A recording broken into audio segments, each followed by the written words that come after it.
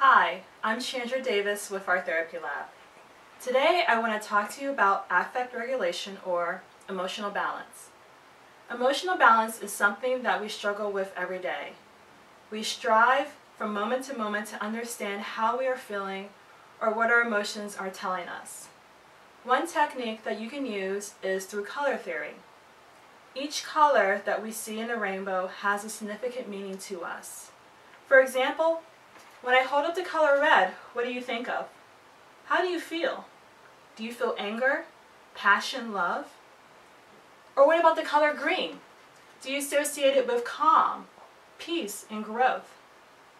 To learn more about emotional balance and color theory, or any other art therapy technique, visit arttherapylab.com.